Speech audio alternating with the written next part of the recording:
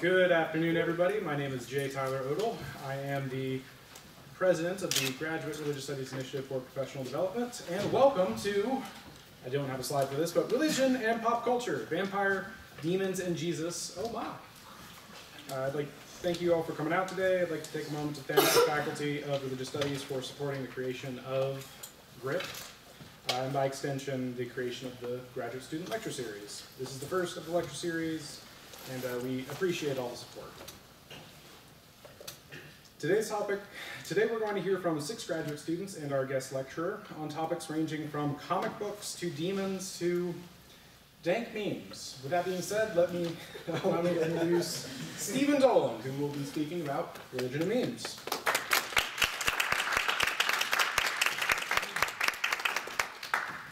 Can everyone hear me okay? Do I need the microphone? People in the back, raise your hand if you can hear me. Oh, good. It also means you're responding. All right, so today I'm here to warm you all up for this fantastic and invigorating lecture. So we're going to talk about memes, because, I mean, let's face it, what do we do in our free time? Check Facebook, Instagram. I can't pronounce some of the names of the Instagram places that I follow, because I'm technically in the institution giving a lecture. But memes are a great way that we love to laugh for all of about 30 seconds and then move on to the next one. So, that being said, memes is something that our generation uses as a way to communicate with one another. Maybe through ideas, maybe as jokes, critiques, all different types of stuff. So, what happens when religion, and yes, you see it around quotations, and I'm going to be talking about that later, when that goes as part of it, and I apologize if some of these are blurry, but yeah. So 2 things you don't talk about at the dinner table are what? I'm going to need a participant. Religion and politics. Fantastic. We're going to be breaking one of those today. Well, we're not at the dinner table, but. So, it's noted within our society, especially within Western society and in the United States, we don't talk about religion. Alright? Something that you keep to yourself. Treat your religion like your salary. Don't tell people, don't ask people. It's like something that's phallic, you keep it to yourself. I wanted to post that on there, but I couldn't. So that's something, but that's what we need to pay attention to is, yes, while it is this joke, it's slowly starting to ingrain something into our minds that you don't talk about. Religion is individualized. It's based on the individual. At least that's how we interpret it. But the internet is a place in which all expression reigns, in which you have the freedom to post fake news if you want to troll somebody, to post jokes about your religion, because not only does it make it relevant to today, by keeping it updated by making these types of jokes. On Good Friday, Jesus said it was all YOLO, then on Easter he was all like, JK. Just kidding. There was another one where Jesus stands over his 12 disciples saying, Pontius Pilate said that I'm going to crucify you, and then 3 days later I was like, nah, bro. Or my favorite. We have these memes where it's just in the most bizarre, like things appearing in the most bizarre places to do what? Talk about Jesus. And I'm sure many of you on this campus, especially in front of Cooper, have experienced just the lavishness of people stopping to you and wanting to talk to you about religion. Now, that's not a bad thing. I'm not saying that that's a bad thing, because if I did, then I'd be going back to this. I'd be going back to a spot where religion is something that can't even be talked about whatsoever, and that's troubling in some cases. For us, religion, when you look at it in the myriad, for the different genesis, the usual suspects, religion is something that makes up our entire framework of what reality is. And yet, in the United States, we're meant to keep this to ourselves. But we express it anyways, and I love it because it makes for really good jokes. And in some cases, religion works as a way of kind of like rationalizing things that within the religion we're actually not sure about. Especially if you talk about racialism, And then you have the feud between evolution and creationism being taught in school. So you have this meme that comes out now of like the famous boss throwing somebody out of a window. My best creation, that's what God's saying, is human. People like cool, super. And the guy's like, dinosaurs were better. So he gets thrown out of a window, and then you have Lucifer. I'm not saying that this is a legitimate way that which people describe this is how Satan became a thing. But we have here is someone made an artistic image of what a somewhat could be like origin story of Lucifer. Because we have that already in the back of our minds. So religion and memes reveal something else to us.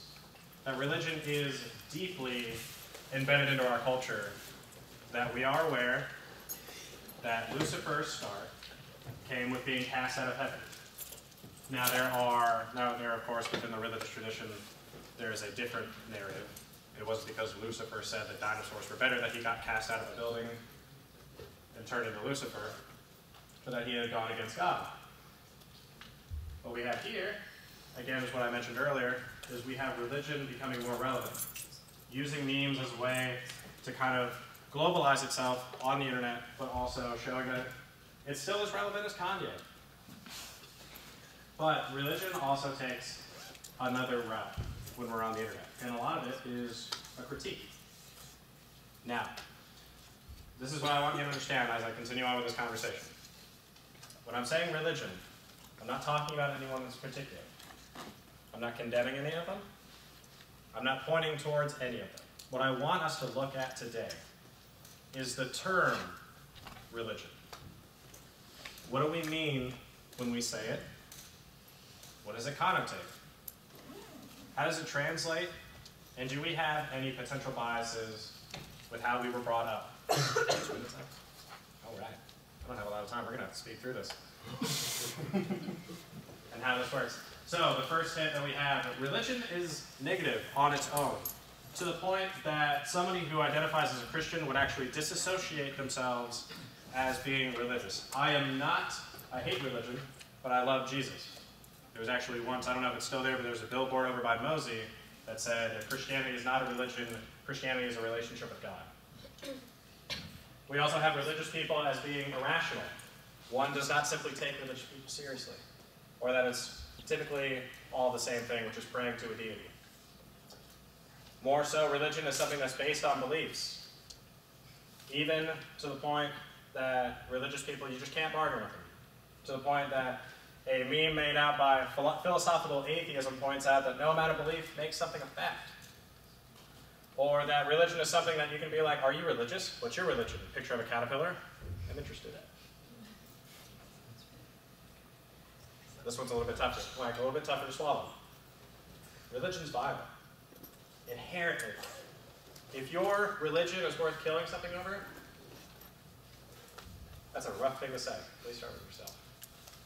Or that if your religion requires you to hate someone, then you need a new religion. But how does that translate when you have things like the Caribbean religions, who used religion as a way to unite themselves to overthrow their slave masters?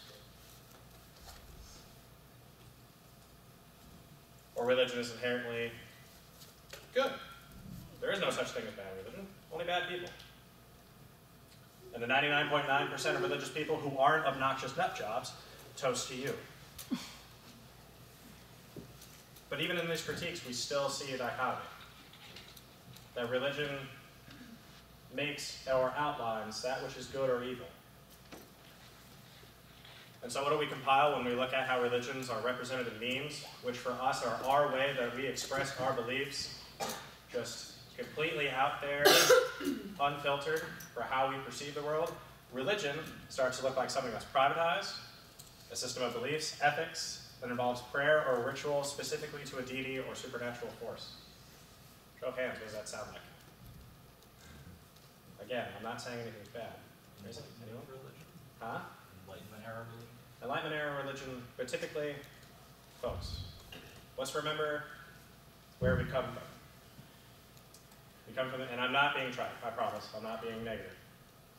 But this is something that as we continue, both for today, and also as you continue on to your lives and your careers, How do we interpret religion, especially when we look through the news, especially when we read journal articles, or if we listen to the radio? In our Western mindsets, religion often takes the place of what we view Christianity to be.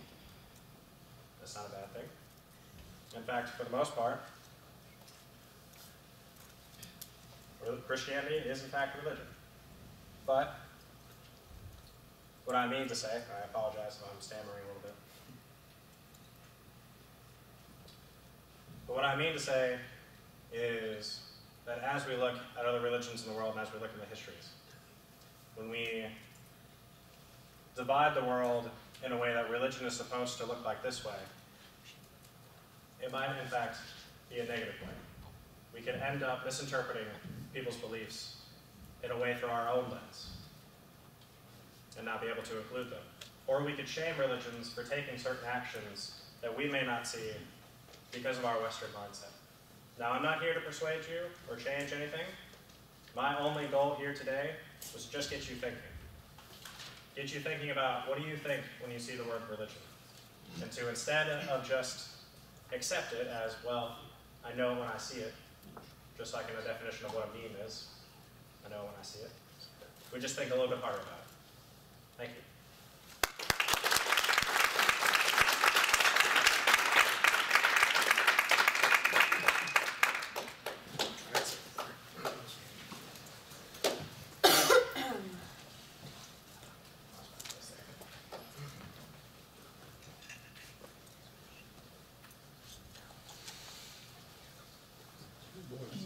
This is going to be fun.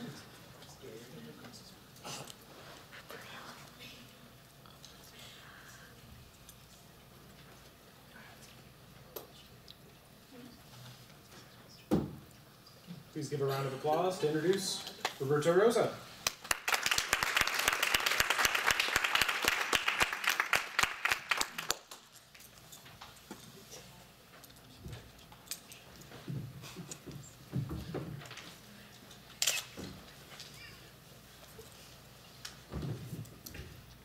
I want the microphone. What can I say? Okay, so anime as a religious study learning tool. So this presentation will analyze anime as a learning tool students can use to understand Eastern religions. Although we have plenty of fascinating scholarly publications explaining how the sacred influence American pop culture, little work has been done on Japanese pop culture and its relationship with the sacred. Jolan Baraka Thomas has contributed to this area of study and explains that this area of study is still in its infancy. Thomas argues that manga and anime make religion relevant to a modern audience. So, I'm going to go ahead and turn the image. Here we have Goku from Dragon Ball Z, or Dragon Ball, the whole Dragon Ball series. If any of you ever plan on taking an Intro to Religious Studies course, you'll have the opportunity to learn about animism, which Robert Elwood defines as a belief that everything in nature has a soul or spirit, and that therefore all existence involves the widespread presence of spirit beings, both of the departed and of the animated objects. Allow me to demonstrate how this belief is reflected through the art of modern pop culture artist Akira Toriyama, the creator of Dr. Slump and Dragon Ball series. The influence of Akira Toriyama's character Goku, who struggles with his search for strength and power, can easily be traced back to ancient Buddhist stories, most notably the Journey to the West. The Chinese Monkey King, who defeated many demons and even forced his way into heaven, served as the archetype for Goku. So here we have Goku, Kid Goku, and if you can see, he has his tail, he's flying on the Nimbus, and all this. That's the Monkey King. He's from Chinese folklore. So the Monkey King and Goku have a lot of commonalities, and one of them being the flying Nimbus. Also the staff. Goku uses some magic staff to help him beat up demons, and lo and behold, the Monkey King has one also. But the interesting thing about this character is that it's all based on some kind of ancient story from Buddhist heritage. That's the Nimbus, who is serves as a perfect expression as, to describe animism. It's an inanimate object that pretty much acts like a character of its own within the series and within Journey to the West. So, in modern cinematic renditions of Journey to the West, the Nimbus makes many appearances, along with the Buffalo King, his daughter, which are paralleled in Akira Toriyama's work as the Buffalo King and Chi-Chi. And although their stories are not identical, there are many parallels, steering the fan base to the source of their influence, Chinese literature. So this is Goku and all of his different stages. If you guys get a chance to watch The Journey to the West, you'll get to see the Monkey King's character looking very human in the introductory stages of the story, and then further on to the story, you get that image that I just displayed where he had this kind of like a monkey look to him, and his hair is golden, so this golden hair is also parallel to the Monkey King. So, this relates, I need to jump into the latest series of the Dragon Ball Saga, Dragon Ball Super, which Goku has finally achieved a rank of divinity. They literally make him a god. So this is him standing around his friends and family, and they are elevating him to a divine position in the whole story of the Dragon Ball Saga. This relates to Japanese Shinto in many ways. Most notable is Goku's divination. It's related to the Shinto ancestor worship. So majority of these people are related to Goku in some way, and they are raising him up to divinity. Much like in Shinto culture, the members of the tradition will serve reverence to their ancestors. They will make prayers, and they keep them in their remembrance forever. So, this brief lecture purpose is to facilitate more discoveries of parallels between Eastern artists and Western aspects of stories. And Toriyama, the creator of Dragon Ball, has integrated his culture into his art. This is important because new, innovative, attention-grabbing ways to teach Far East religions are always beneficial for all parties involved. Thank you.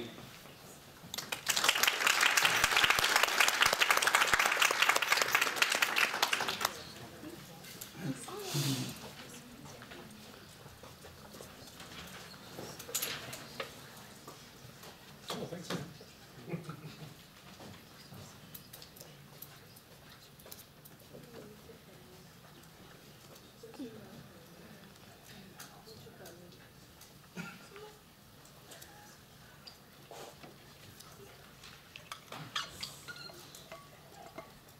All right, up next we have Mutaki Kamal.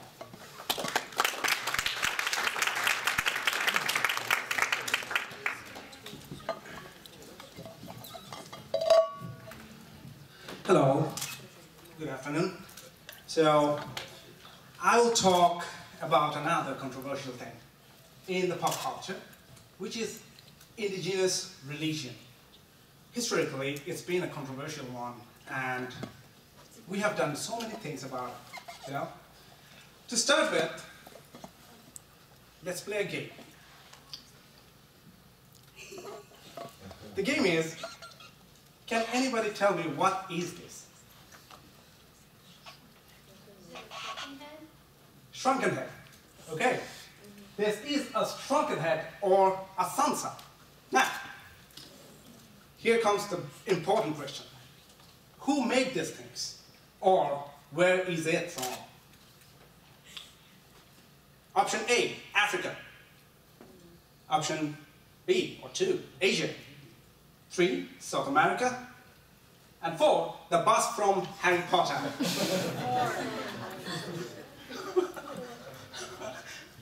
Who goes for 4? How many hands we have for 4? Okay.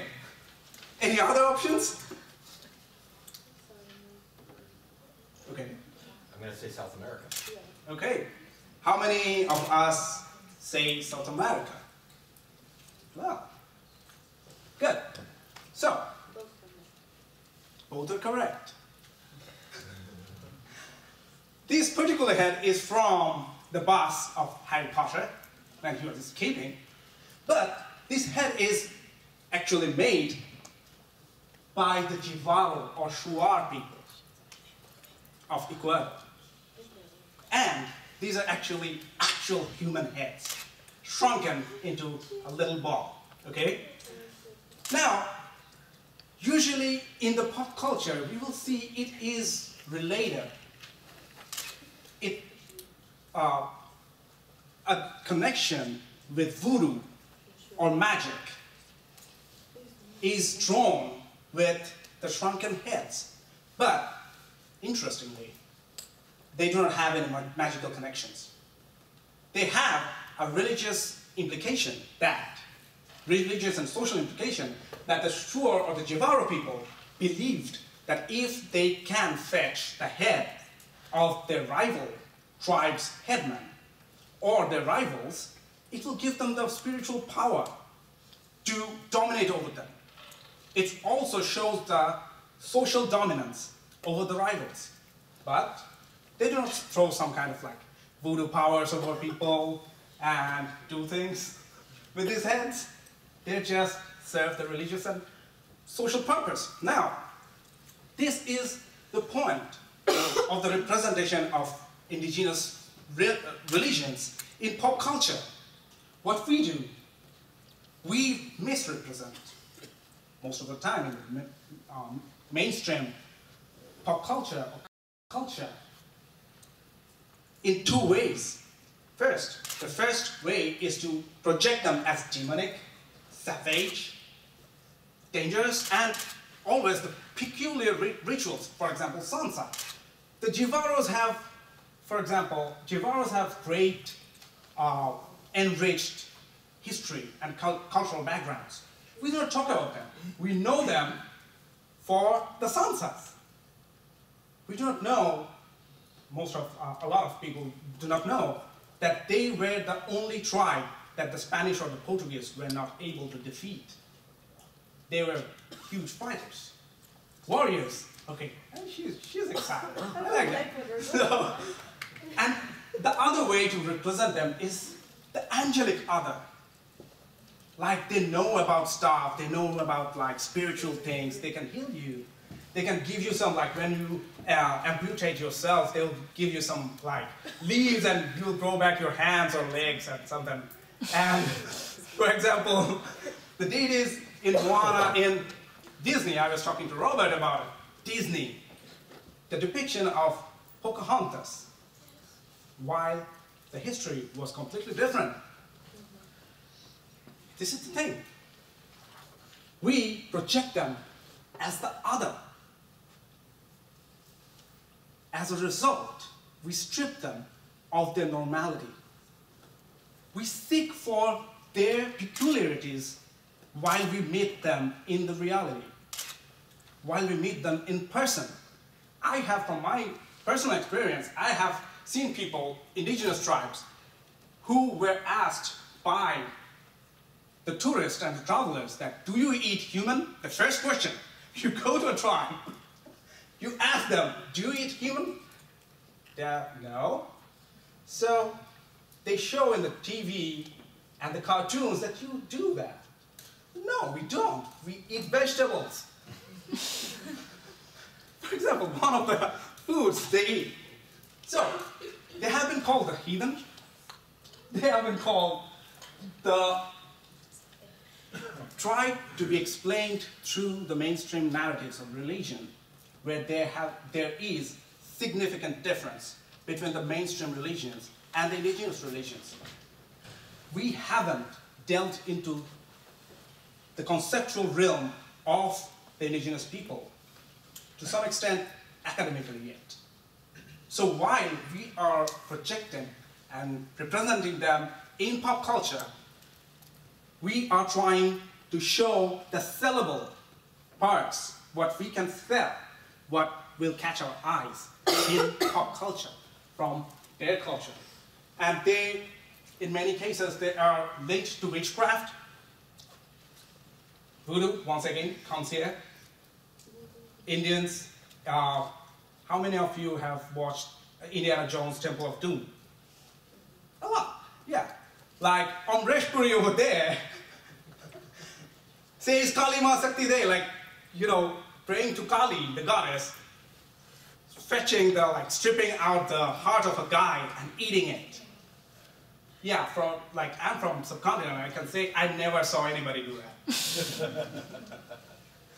This is commonly the misrepresentation of the indigenous religion, that we try to project them as exotic, as different, and as peculiar. And to know them, we have to come out of them.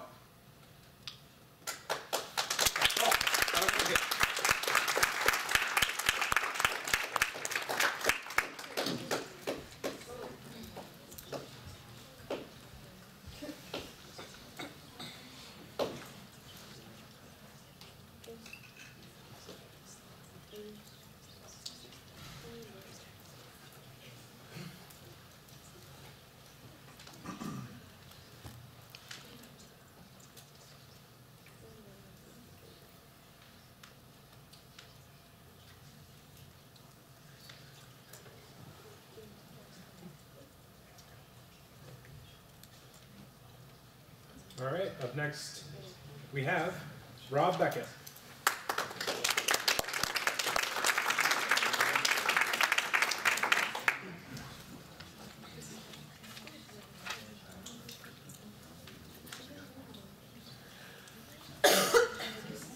Good afternoon. My name's Rob Beckett. I'm finishing up my undergraduate degree in religious studies. My area of focus involves the way that popular culture emulates and takes on elements of religious devotion. The work I'm presenting on today, it's been an ongoing project for several semesters with Dr. Locklear, and it deals ultimately with the religious elements of role-playing games. Okay, so the thing doesn't work.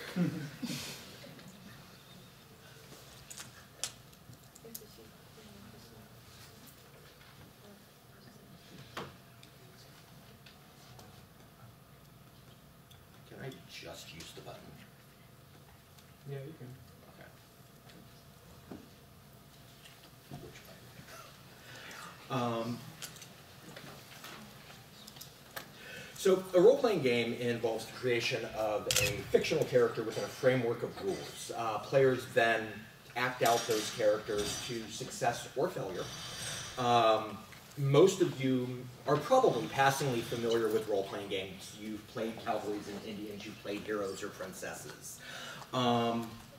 These are the things that we grow up with in our lives. For the last 3 semesters, I've studied how voodoo is represented in White Wolf's Game Studio's World of Darkness role-playing system. In this game world, the players take on the roles of vampires, sorcerers, ghosts, and several other supernatural creatures. This project specifically is focusing on vampires, sorcerers, and ghosts. In summer of 2017, I wrote a paper for Dr. Locklear. That began this project. It dealt with the representation of voodoo in the game Vampire the Masquerade. The game itself is predicated upon the concept that vampires are descended from the son of Adam, the first son, the first murderer, the biblical Cain. Cursed by God to walk the earth for all time, and then later by archangels, he became the first vampire. From Cain descended multiple clans and bloodlines of vampires, each clan or bloodline being sort of like a family. They share and pass down traits from sire to child. The bloodline I focused on are the zombie. They are presented as mercenaries who sell themselves to the highest bidder and who practice voodoo in pursuit of their own goals. The overall representation is a caricature of the Baron zombie, where he is both vulgar and mischievous. There's always a purpose to his actions. There's always something beneficial to what he's bringing to the celebration. The zombie bloodline, on the other hand, are really only in it for themselves. They have little to no care for the mortals, for the people who may be part of the voodoo religion in their area. Now, this misrepresentation of faith continues when we move to the game Wraith the Oblivion. This game presents ghosts as the characters that you play, and it builds its fiction based loosely on the work of Carl Jung. Wraith characters are presented with a psyche, which is normally portrayed by the character. It's your overall being, your driving goal, and the shadow, which the player will portray at often inopportune times. The purpose of the shadow is to drag the psyche into oblivion or final destruction. That doesn't fit in the manner that the respected dead are perceived in the African tribal religions. So when White Wolf made rules for the Loa available for play, they didn't do so in a very flattering manner. The Loa presented in the game world, much like the Baron Zombie, were presented as caricatures of what they really are, but worse, they were presented more as evil. This misrepresentation is not uncommon for White Wolf, and they've regularly misrepresented the cultures that they draw their inspiration from. Now, I do have to say, in the last several years, this has begun to change. One example of that change is the Bata. The Bata are introduced to us in Mage the Ascension's 20th anniversary edition. They're a group of sorcerers who have a shared magical paradigm revolving around New Orleans-style voodoo. This craft is treated with respect, it's treated with appreciation for the culture that produces the archetypes that they're based on. I think of particular note is that the lead author of Mage the Ascension, Phil Mercado, has spoken to the efforts the company is now making toward a more respectful approach to the culturally sensitive issues that they cover. And he's acknowledged that in 1993, when this game was first presented, that they didn't have the same wealth of information, they didn't have the same ability to gather information that perhaps we do today in 2017. I think that that says a lot about the company and future representations of culturally sensitive topics. That brings us up to where I'm at now. Continuing research is moving me away from the game world and the characters that we portray in the game world toward a comparison of the elements of the game and religious observance. So as with many religions, there are books that players consider sacred. Literally hundreds of them produced by White Wolf. Players gather in the same place each week or in the day or the night respective to the game. They gather on the same day of the week, much like you would when you're going to church or when you're going to a religious observance of your own. The similarities continue on and on from there, and sadly, Tyler just showed me I have 2 minutes left. So we're going to talk just for a second about Victor Turner. He explored liminality and its importance to the continuing development of this work. If liminal space is that place mid-ritual, where we truly open ourselves up to the divine and the influence of the divine, role players may inhabit this space far more frequently than do you or I. Do players like Voodoo Assance open themselves up to a deeper experience? Many would argue that yes, they do. They would say that their characters may even take on a life of their own. If this is true, who are we to say that their experience is invalid? Who are we to say that the meaning that they draw from these experiences are less than those drawn in a voodoo ceremony or even in some Christian services? That's what I hope to find out as I continue this project through the end of the semester. Thank you.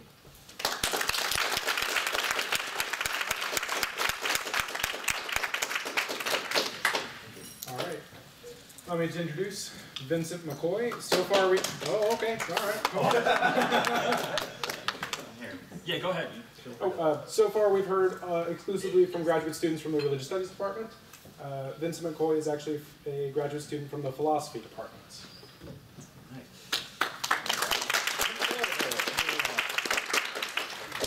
I have to change the technology about a little bit. Get my own thing. Don't let this fool you into thinking I'm better with technology. I'm showing a YouTube video halfway through, and it's in 2 parts because that's apparently how YouTube works. Also, a little commentary on a previous presenter's presentation. Anyway, I'll come back to my actual presentation. Now, sorry. Today I'm talking about the echoes of Christianity and Christian culture in modern popular culture.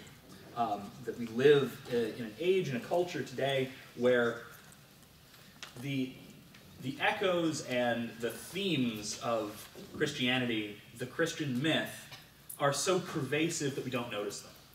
So I'm going to start off telling a story. So listen here and see if you recognize what I'm talking about here. So the hero and his friends are facing defeat from the villain. This is at the climax of the story, just before it ends. The hero, instead of overcoming the villain by some feat of power, allows himself to be defeated in order to save those he loves. In the end, this defeat at the hands of the villain winds up being the villain's undoing, and the hero is ultimately victorious. Harry Potter. Okay, right? Harry confronts Voldemort. He allows Voldemort to kill him, and that ultimately leads to Voldemort's destruction. Now, that's perfectly true. Or, on the other hand, am I retelling the story of Luke Skywalker, who at the end of Return of the Jedi surrenders to the Emperor, throws away his lightsaber, and refuses to kill his father, and in the throes of defeat, winds up being victorious. Or, maybe, I'm talking about Jesus. Jesus, God became man, who decides to allow himself to be killed, to enter into death itself, to save those he loves, the human race. So, I want to show one particular example from a perhaps unexpected place, somewhere we wouldn't necessarily expect to find such a bit of Christian mythology or Christian symbolism. And that is from, in this case, from the Marvel Cinematic Universe, of all things, Thor. So this is the part where there's 2 pieces because of something to do with copyright, I'm guessing. So I apologize, and I also apologize for the camera. This is probably going to get demonetized.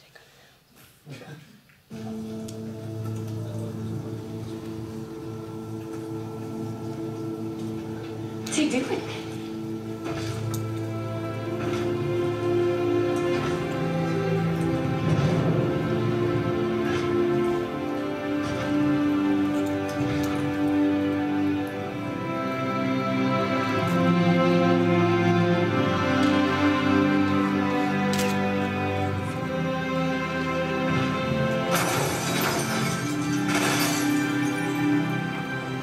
Brother, whatever I have done to wrong you, whatever I have done to lead you to do this, I am truly sorry. But these people are innocent. Taking their lives will gain you nothing.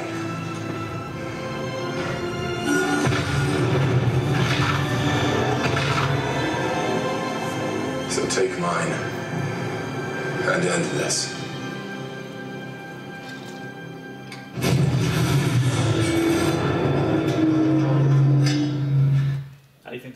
And,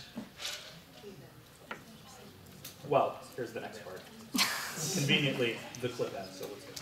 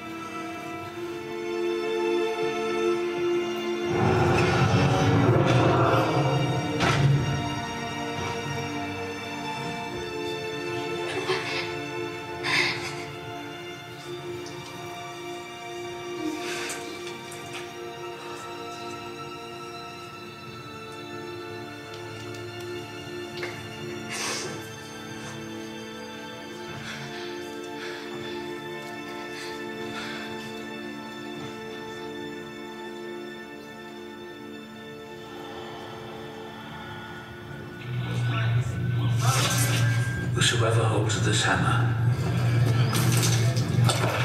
if he be worthy, shall possess the power of Thor.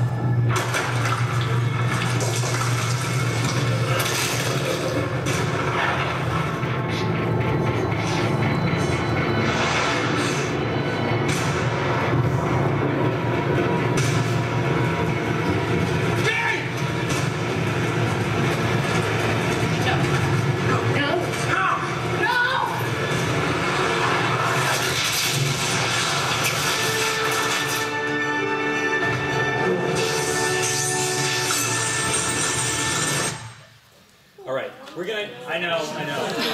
Don't watch the movie yourself. All right, so the point of showing all this was to point out the striking and perhaps surprising similarity between this book from a movie which is supposed to portray a comic book superhero as a figure from Norse mythology, the Norse god of thunder, but in at least a couple of cases, he is one minor mistranslation away from quoting the gospel. Right? It's over. It's finished. Right? Same thing. Right there, throughout this entire scene, we see essentially a depiction of the story of Christ. In fact, this story would be incredibly alien to the Thor that we see in the Eddas, the traditional mythological Norse god of thunder. A god who comes to Earth, is stripped of his power, who willingly sacrifices himself, making himself weak in this way in order to save those he loves. Now, yes, traditionally in mythology, Thor does die to save people, but he dies in battle. It is a stark difference. And this image of Thor we have, yes, it strikes us as a typical story of a typical hero. But it would strike someone familiar with Thor, the god, as bizarre, perhaps unrecognizable. And Thor isn't the only example of this even in the Marvel Cinematic Universe. We also have, for example, that's the only clip I'm going to show, sorry. We have Iron Man in the Avengers, where he rides a nuclear weapon into what is basically hell itself through this wormhole, defeating the enemies that are threatening the people he loves, threatening Manhattan, almost dying in the process. And he comes back all the stronger. We have Captain America, Steve Rogers, where his go-to technique for fighting people stronger than him is to get punched until the person who's punching him can't do it anymore. I can do this all day. And maybe the most prototypically, we've got Doctor Strange, whose method of victory is to go into the domain of what is effectively Satan and be defeated over and over and over again for all eternity, so that eventually he comes away victorious. Dormammu had become the bargain. All of these examples are, I hesitate to say unintentional, but certainly not intended to be Christ figures. Even if they are, they're very strongly types of Christ figure. Now, this one in particular, the case of Thor. This is as far as you can probably get from somebody trying to put some hero to look like Christ into a comic book movie, right? But it's so deeply embedded in our own culture that we recognize it as the hero, but we don't recognize it as Christ, this prototypical example of the hero that's fundamental and foundational to our culture. What we do recognize we recognize it as a hero. Now, what may be even more fascinating is we may not even recognize this type, this Christ figure, if we're writing it, especially people in a modern, secularized West. So what can we take away from this? Well, the chief implication, I think, is that we, as a culture, are not any longer consciously Christian. We don't write Christ figures, and when we do, they don't turn out quite right. So if you look at Man of Steel, with the almost constant use of Christian imagery of Superman floating away from the ship cruciform and such, right? The imagery is there, but the substance is missing. Whereas where it's unintentional, where we only seek to portray the hero as heroic, we wound up making Christ figures, where one was never intended in the first place. So I think what we can see here is that what remains of Christianity in our culture is still incredibly fundamental in our cultural milieu, but it's no longer conscious. We only see it through the lens of the everyday. So I hadn't planned on connecting this to our discussion of indigenous religion or our discussion of memes or any of the other discussions, but it becomes a sort of us. This seems so familiar just because it is familiar. It doesn't seem odd or different. And when we try and look at it from the outside, then it looks strange. So that wasn't the ending I was planning on. But I think it's a good point to wrap on. So that's all I've got. And I think that this is great.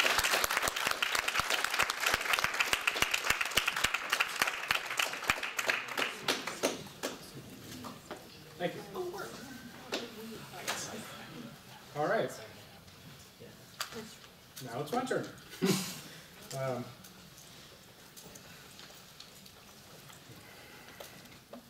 I'm going to be speaking on movie The Conjuring from 2013. Horror movies such as The Conjuring like to warp the truth for cinematic effect. In the film, the Perron family, the main characters of the film, is plagued by a monstrosity called Bathsheba. To combat this demonic force, the family reached out to the only ones that could help them, a demonologist and trance medium duo named the Warrens. The Warrens were hesitant to perform an exorcism, but they eventually did. By defeating Bathsheba, they showed good conquered over evil. The Warrens were the heroes of the story when the church turned its back on the family. Yesterday, I sat down with the eldest daughter of the Perron's family, Andrea Perron. We spoke about the discrepancies between the film and real life, such as how the Perrons only went to the church to ask for help, no one else. But the Warrens showed up to their door because a neighbor tipped them off. The climax of the movie, the exorcism scene, never happened. The film paints the family as non-religious, and to quote Andrea herself, well, non-religious, when in reality they were practicing Catholics. The story the film was based on occurred in the early 70s. So what's the difference between American religious life then and now? According to the Pew Research Center and General Social Survey, those who have reported attending church at least weekly has dropped significantly from 1974 to 2012. Pew's religious landscape study shows those attending just from 2007 to 2013, 6 years, dropped another 30%. Also, in March of 2015, the GSS released a press summary stating that fewer Americans affiliate with organized religion.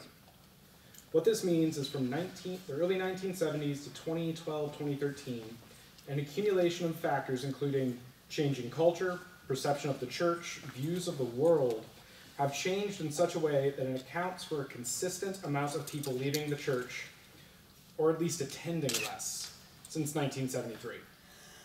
This relates to the movie not only because it's set in 1971, but because it shows a depiction of religiosity many in our society are used to seeing today.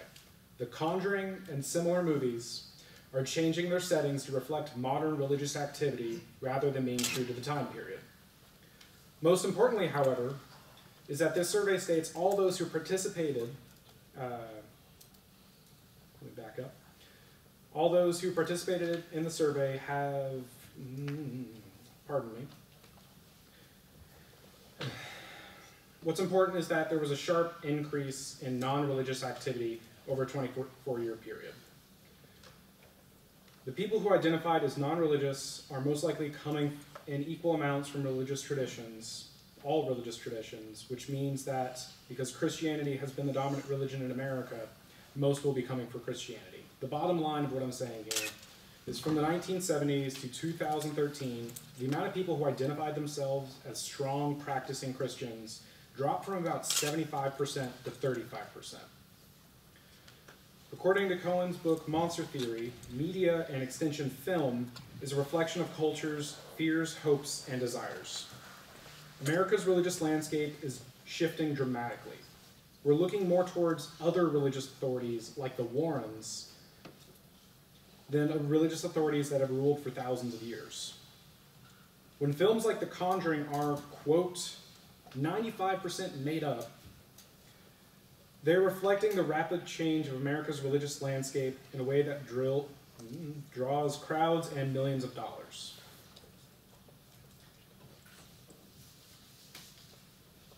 Had to speed that up because we're running low on time. I'd like now to introduce Dr. Michael Hayes. He is currently an assistant professor at Lycoming College.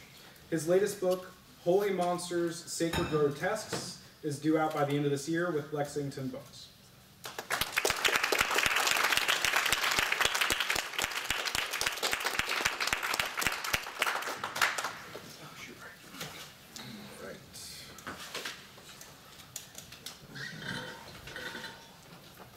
I'm going to try to get you out of here in a timely manner, which is going to require clipping out some of my stuff on the fly. That's perhaps just fun to say. So, am I there? Ah, there we go. Perfect. Yeah, I think so. Yeah, here we are. Good here. All right. So, by way of skipping, can everybody hear me all right? Great. By way of skipping the first 2 pages, I became interested in The Exorcist in particular because Mikey Cuneo writes in his book American Exorcism that The Exorcist is really the genesis point of the return of exorcistic practice inside of America, to the tune of hundreds, if not thousands of people receiving exorcisms every year. He notes that despite the fact that we may not know it, exorcism is a business, and business is booming. I started looking around, and I discovered that no one had really written on this topic, that there was really no one who was interested in the effect of this film, why it continued to be of such enduring popularity. It still remains the #1 horror film in terms of gross, and why the subgenre of possession films seems particularly long-lived. So I decided that I would research it. So while I do not intend to counter the notion that the film is capable of being read as a sign of the time, that is, that we can locate ultimately the reason for its popularity in the era that it was made, I believe that the enduring popularity of the film after the passage of Such events, like Vietnam and Watergate, and the creation of arguably an entire subgenre of horror in the wake of The Exorcist is cause to dig deeper. As I will argue in this piece, we can only account for this continued popularity, both of The Exorcist, the subgenre, and of exorcism itself, if we read the film as a medical drama. Moreover, I believe in doing so, the importance and impact of the study of pop culture, and why we're all here today, can be uniquely highlighted. Most interesting is the film's odd effect upon a portion of its audience. As McCormick wrote in 1974, it is certain that most people have accepted The Exorcist as nothing more than a good, rousing, scary movie. However, there have been numerous reports of everything from fainting and vomiting in the theaters to nightmares, religious conversion, and mental breakdowns attributed to the film. People have been driven to psychiatrists, to various and sundry faith healers, exorcists, necromancers, to the Catholic Church, or even to the devil cults, perhaps in the theory that if you can't beat them, join them. For a film that, considering its loathsome content, could probably not even have been made until recently, that is quite a track record. Quite a track record indeed, and a track that takes the impact of The Exorcist out of pop culture and into, I will argue, the professional realm. Specifically, I will argue that The Exorcist not only changed the way that popular audiences viewed exorcism, but also created a debate within the field of psychology with regard to its own relationship to exorcistic practices.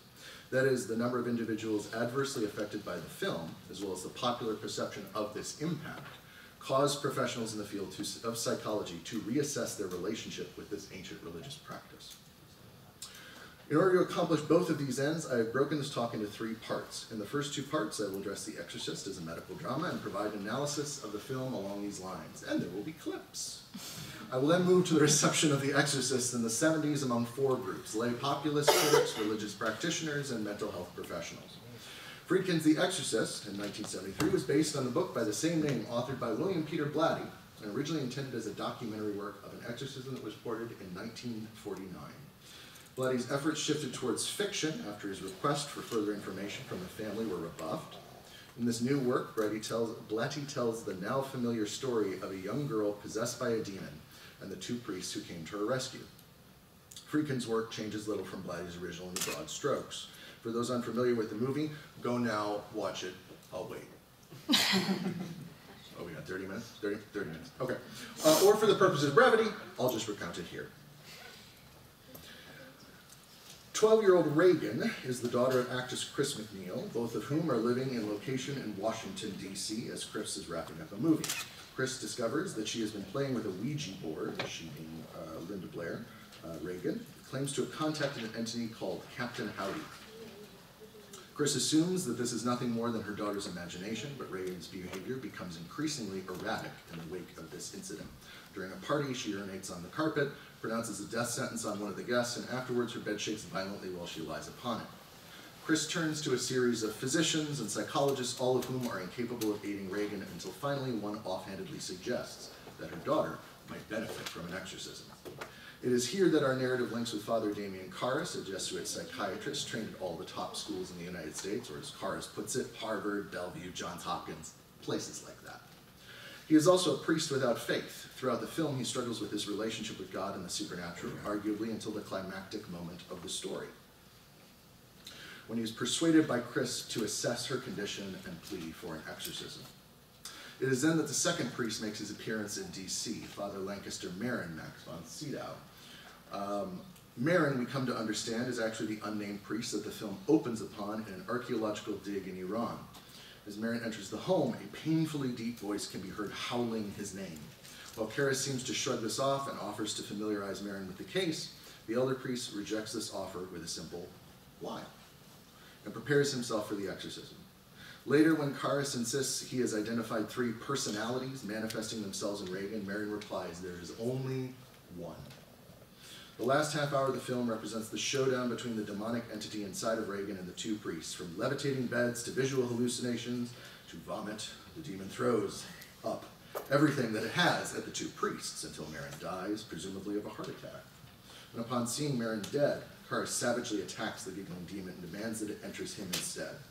After the demon obliges, Karras throws himself down these intimidating steps, and they are mutually destroyed. Broadly speaking, the film is a Gothic production. Victoria Nelson claims it for her new Gothic in the chapter Faux Catholic of Gothica, in which she notes that The Exorcist is part of a peculiar but common paradox in the new Gothic. Roger C. Schlobin, in the inaugural issue of the Journal of the Fantastic and the Arts, claimed The Exorcist for a brand of the Gothic that he labeled the deep horror, a categorization later rebutted, but not the film's Gothic roots itself, by Robert F. Geary in the same publication 5 years later. Geary's work is a particularly good inroad into the Gothic element. I will quote extensively here. In the classic Victorian tale of supernatural terror, a complacent, normal, secular world experiences the intrusions of some supernatural element, which is all the more powerful because the characters do not suspect what they are confronting. The intrusions mount to an explosion of terror, which overturns the original materialistic mindset, leaving a sense that what reality contains is larger and darker than the legacy of the Enlightenment would have us believe. For simple illustration, recall the opening section of Dracula, where Jonathan Harker, the conventional, rational Englishman, descends into a nightmare which shatters his smug sense of superiority to the superstitions of the Eastern European peasants. This pattern is then repeated until finally they are forced to learn from the scientist supernaturalist Van Helsing, who claims, there are things which you cannot understand and yet which are. It is the fault of our science that it wants to explain all, and if it cannot explain, it says there is nothing to explain. In The Exorcist, we have all the hallmarks of Dracula, physicians who rationalize the supernatural with the smug superiority of the Enlightenment, a horrifying break with what can be rationally explained, and retreat from rationalism so as to defeat the enemy.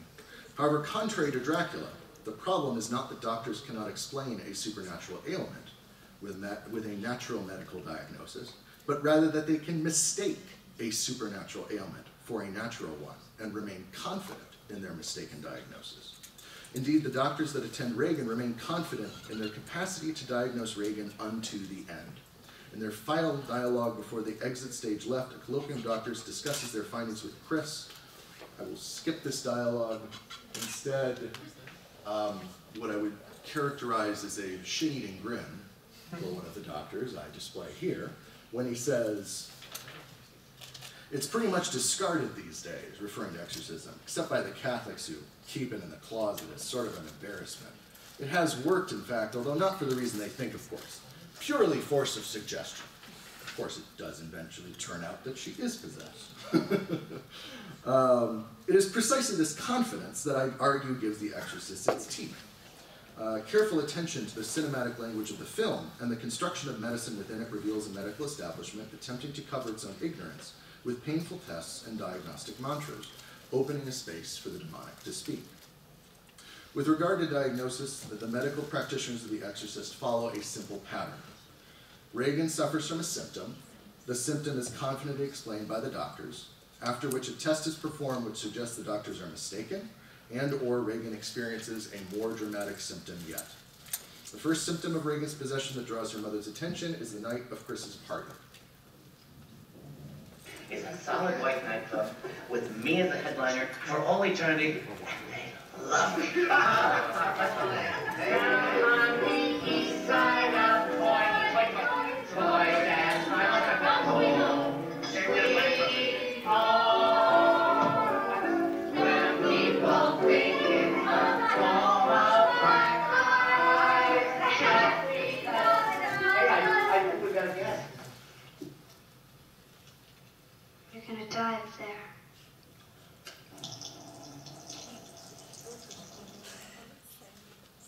Chris then apologizes to her guests and tells them Reagan has been sick. Later, as Reagan is put to bed, she asks Chris, "What's wrong with me?" Chris, speaking as a proxy for the doctors, replies, "It's just like the doctors said. It's nerves, and that's all, okay? You just take your pills, and you'll be fine, really." Not long after, Reagan manifests a new and more extreme symptom, the shaking of her bed.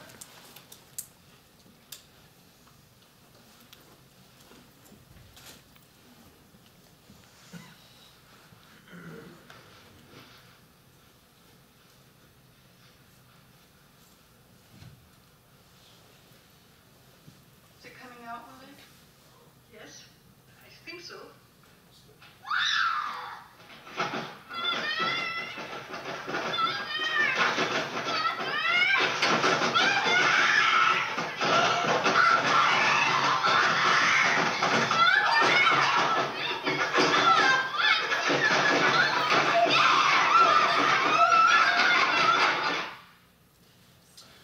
prompts a medical visit in which Reagan swears profusely at the attending physician, Dr. Klein, and is injected with an unknown substance, presumably a sedative.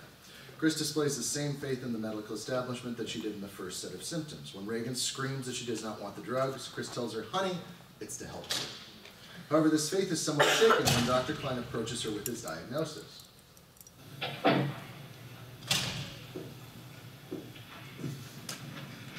Well, it's symptoms of a type of disturbance in the chemical electrical activity of the brain. In the case of your daughter, in the temporal lobe, it's up here in the lateral part of the brain. It's rare, but it does cause bizarre hallucinations, and usually just before a convulsion. A convulsion? The shaking of the bed. That's doubtless due to muscular spasms. Oh, no, that was no spasm. Look, I got on the bed. The whole bed was thumping and rising off the floor and shaking, the whole thing, with me on it. Mrs. McNeil, the problem with your daughter is not her bed. It's her brain.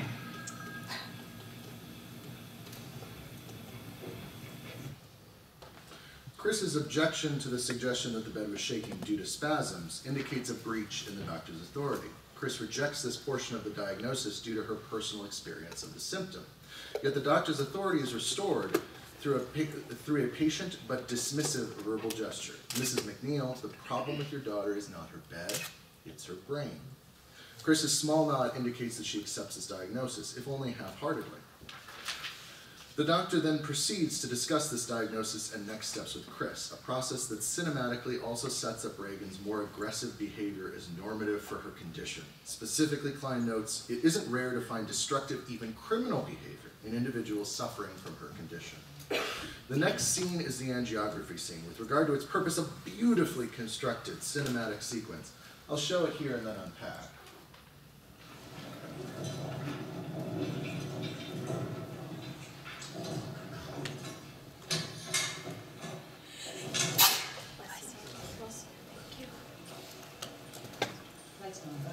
Regan, can you sit up? Scoot over here.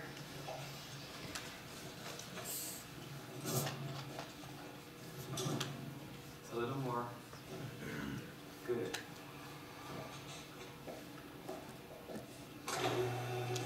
Regan, I'm just going to move you down the table, okay?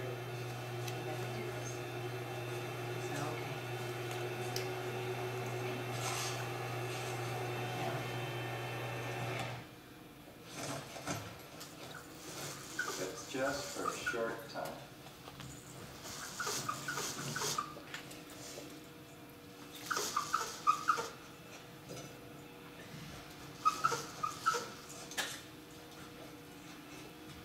You're doing fine. Very sticky.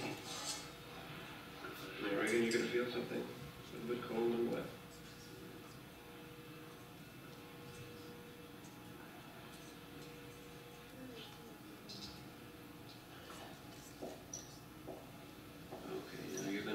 Stickier. Don't move.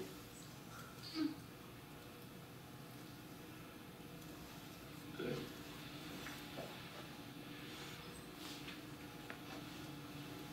Okay, you're going to feel some pressure here. Now, don't move.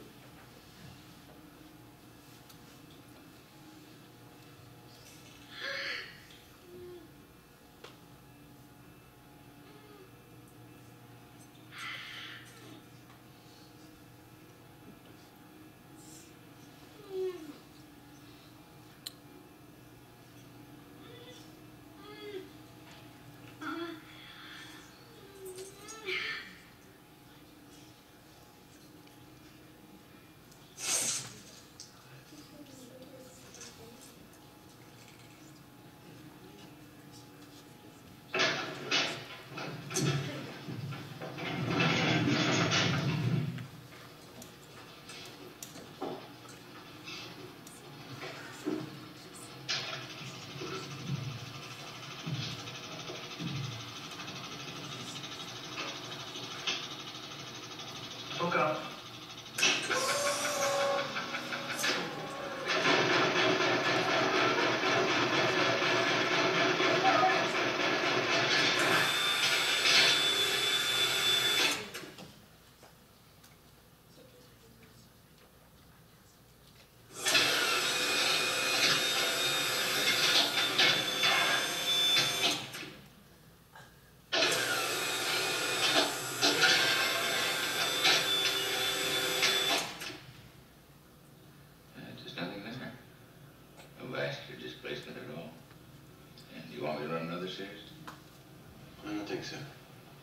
see you again.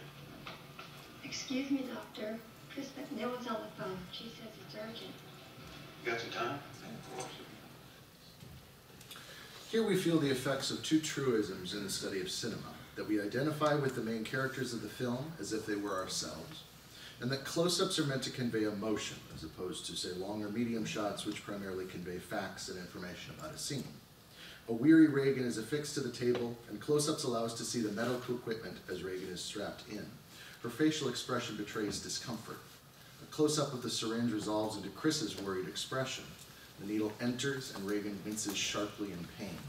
An array of medical equipment, all with painful possibilities, is panned over until the doctor selects his next tool, another thin needle. The audience witnesses the close-up of the needle slowly being lowered to touch the skin, and the doctor's arm jerking forward. Another close-up of Reagan's pained face, followed by another of Chris's worried expression.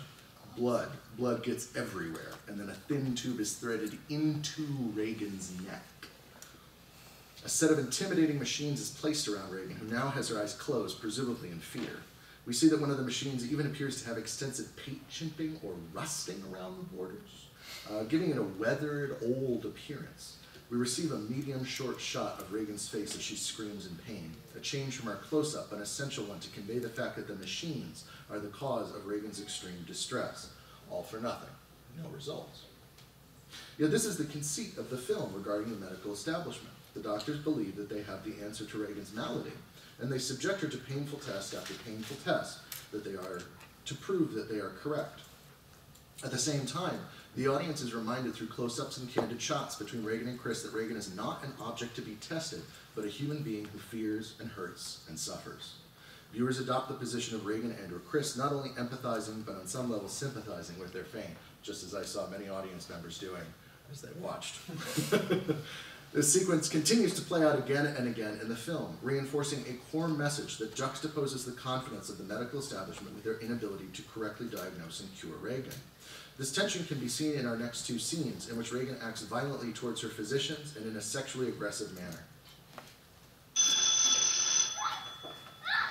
Dr. Klein. Yes, I'm Dr. Klein. This is Dr. Dillon. Sure. It's gotten worse since I found you downstairs. She having spasms again? Yeah, but they've gotten violent. Did you give her the medication you gave you? Yes. What was that?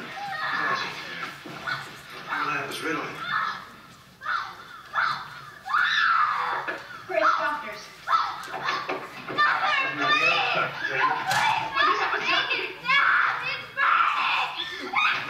Do something, doctor. Please help her.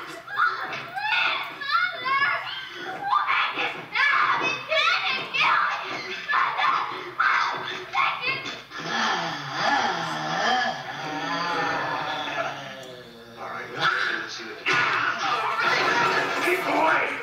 That's ours, mine. Fuck me! Fuck me! Fuck me!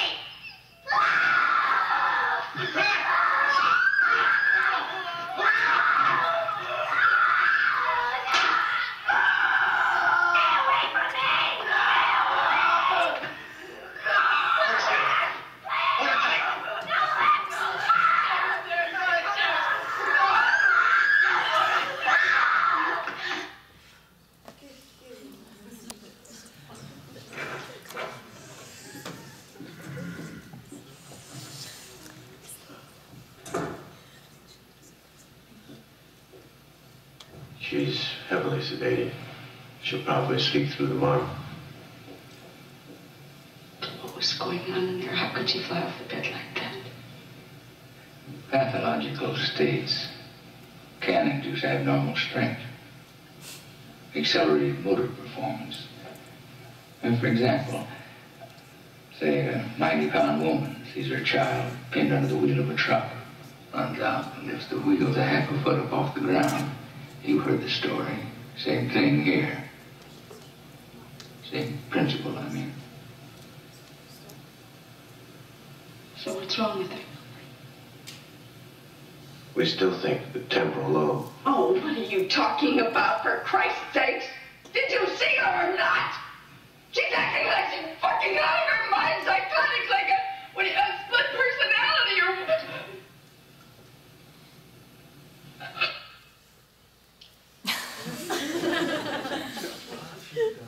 The doctor doctors respond by insisting their original diagnosis is correct, at which point an exasperated Chris shouts at them that this can't possibly be right. Yet following this outburst, the new doctor calmly folds his arms and pejoratively explains to Chris that there have only been a handful of cases of split personality disorder, and insists that any reasonable psychiatrist would first rule out any bodily cause for the ailment. The next step, another spinal tap. To which Chris swears, "Oh Christ." And just as before in the angiography, we see the same pained expressions with no results.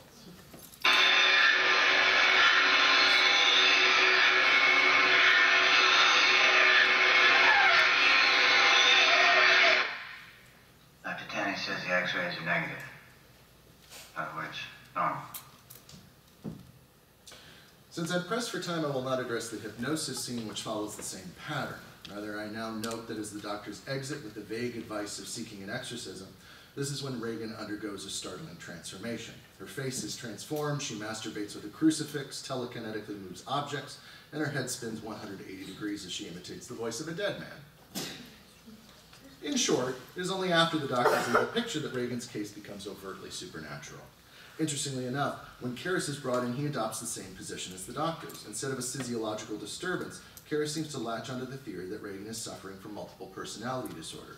It is not until he is directly confronted with an unexplainable phenomenon that he becomes convinced of Reagan's possessed state. The Lord be with you, and also with you. Let us pray.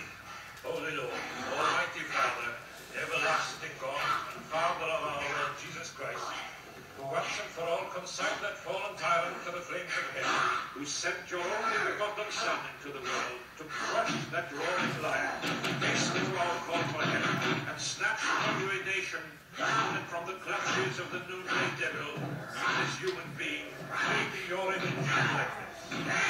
Strike terror, Lord, into the beast, now laying waste your life. Let your mighty hand cast him out of yourself, Reagan to raise from thee, so he may no longer hold captive this creature. These you to make in your image, and to redeem to your Son, who lives and reigns with you in the unity of the Holy Spirit, God, forever and ever. Amen. Lord, hear my prayer. Come on, guys.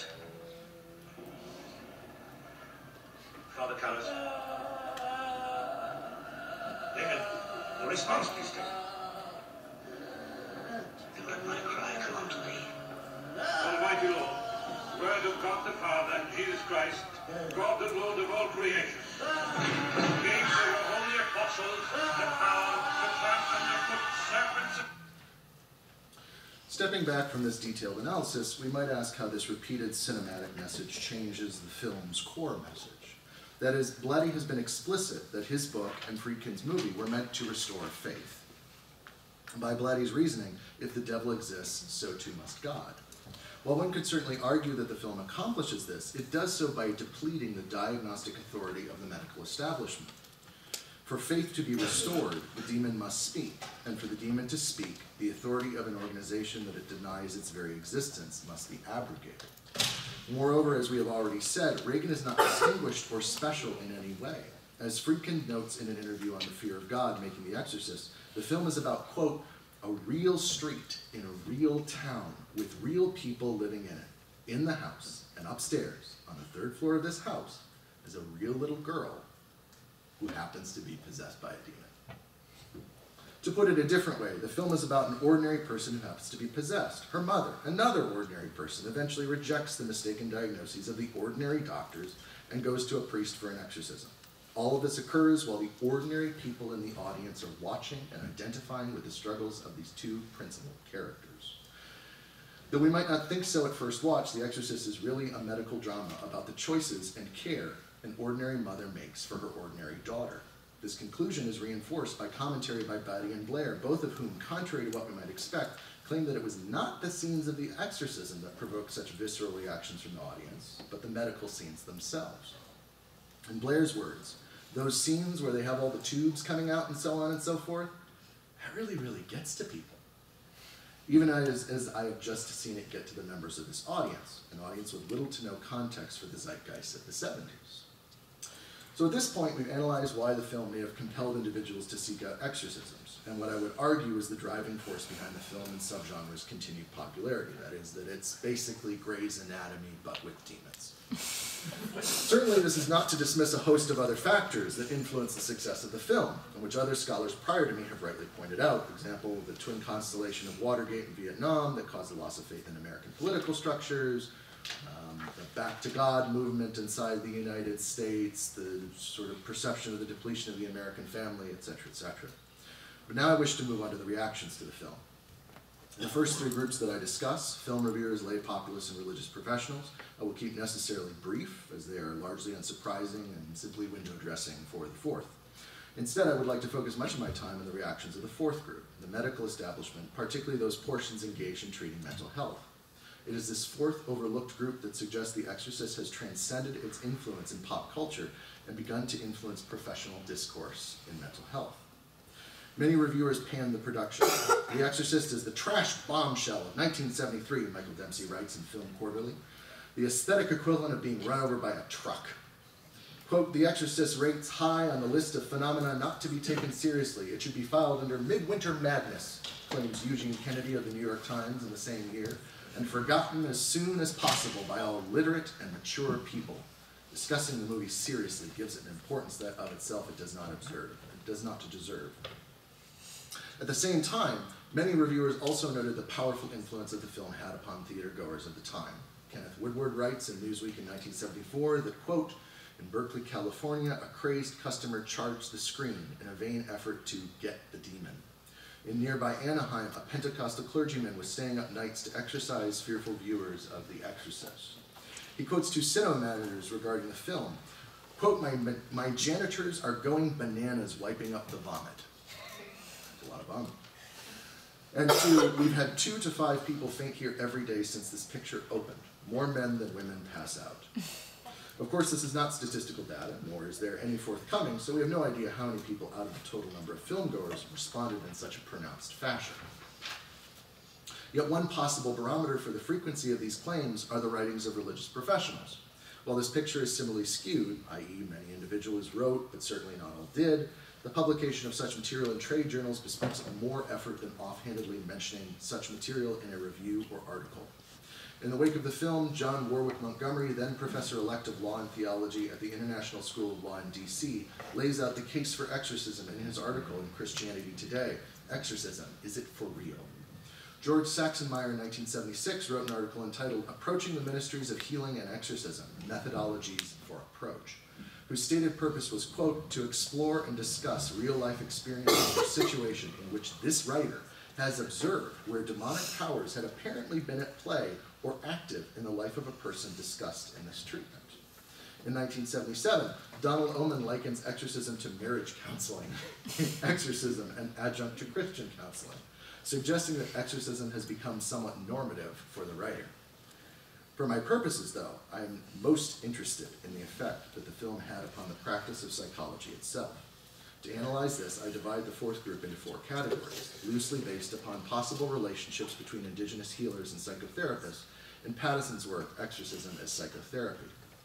The first, which I assume to be the majority, is the group of medical professionals who either dismissed the film or were largely unimpacted by it. That is, there was no way in which The Exorcist required them to reassess their discipline. This roughly corresponds to Pattison's category of total separation, and seems best illustrated by Don Cupid's commentary on W.H. Trethillin's article on exorcism in the Journal of Medical Ethics. Quote, on ethical grounds, I think exorcism should not be performed. On intellectual grounds, I think it has no place in modern medicine, and I deplore the suggestion that psychiatrists might recommend certain patients to priests for exorcism, which they did after the film. For that proposal suggests an intolerable view of the relations of religion and science. The second group represents Pattison's competitive model, a model in which the mental health practitioner acknowledges the analogous practice, but asserts the superiority of his or her own practice. Specifically, here we encounter the offhanded acknowledgement by some members of the psychological community outside professional journals. For example, Ralph Greenson writes in the Saturday Review, quote, The Exorcist is a menace, the most shocking major movie I have ever seen. Never before have I witnessed such a flagrant combination of perverse sex, brutal violence, and abused religion. In addition, the film degrades the medical profession and psychiatry. He then goes on to describe how he was forced to treat 2 patients who believed themselves to be possessed or hounded by the devil in the wake of the film. Trethowen's work in the Journal of Medical Ethics falls into this competitive model as well. He argues that doctors should be concerned with the growing practice of exorcism for 3 reasons. 1, that the practice is not as extinct as some might like to believe. 2, in order to ensure that patients do not fall into the wrong therapeutic hands. And 3, perhaps most interesting for our case, quote, because there is no doubt that the roots of modern psychopathology are to be found in medieval demonology and in the ideas contained in the literature of the period. There should be an awareness that these ideas are not yet wholly irrelevant. It is precisely this analogy upon which John Cupitt calls out Trethowen in the comments. Quote, Professor Trethowen illustrates the acute philosophical difficulties raised by the revival of exorcism by an ambiguity in his own attitude, an ambiguity which is widely shared nowadays. The third group corresponds to Pattison's collaborative relationship, in which psychiatric practitioners establish their practice in non-hierarchical continuation with the historical practice of exorcism. That is, they see themselves as equivalent. As we dip into the issue of collaboration, we begin to enter a somewhat surreal landscape. Here it is sometimes unclear what sort of uneasy accord has been struck between diabolism and psychiatry. On the one hand, we have authors such as Derek Russell Davis, who writes in the Journal of the Royal Society of Medicine that exorcism may be an effective treatment because it leads to reconciliation and readmission into fellowship, much as the therapeutic practice of abreaction does. He notes, in fact, that it may be an early form of abreaction therapy. As a side note that attests to the popularity of the conversation, this one was from a symposium on exorcism and psychology in 1977. That is, there were several papers on this subject. On the other is Alan Geddes, who asks and answers in Psychotherapy as Exorcism, quote, is psychotherapy